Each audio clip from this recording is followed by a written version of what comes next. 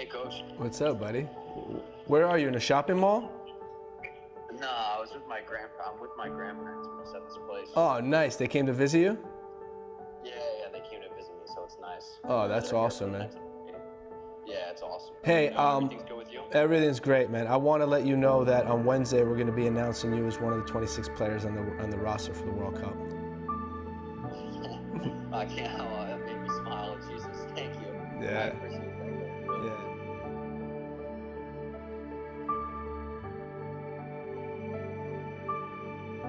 We are honored to watch our son, our brother, our grandson at the World Cup. Go Brenden! Hey Ty, just wanted to say good luck. I love you and I'm so excited we get to share in this moment with you. I can't believe you've made it to a World Cup. This is one of those dreams you've had forever. So don't take anything for granted. Know that you guys have gotten there because you've worked really hard, and keep putting in the effort to make it through to the end. Love you. Tell the guys I said good luck, and I'll see you on the field.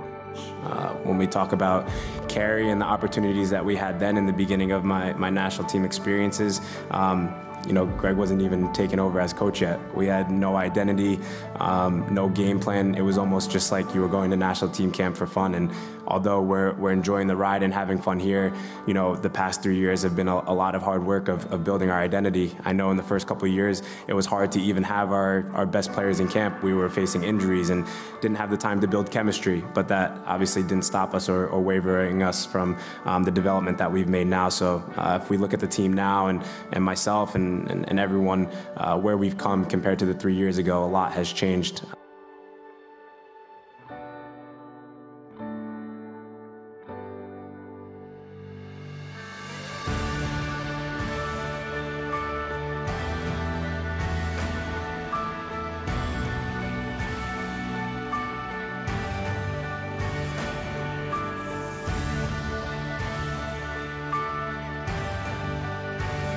A different kind of hot here. You know, you can feel the sun beating down on you, where in England it was, or in Leeds it was cloudy and rainy.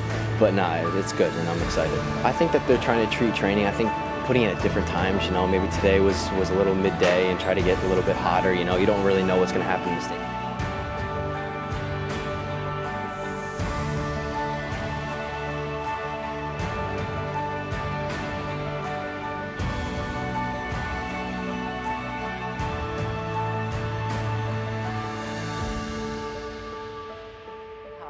The few selected migrant workers were able to enjoy an evening playing football with some of the US players here, an experience they definitely won't forget.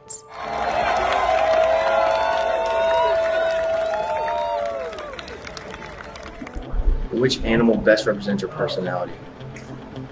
Kangaroo, that's fine. I like kangaroo.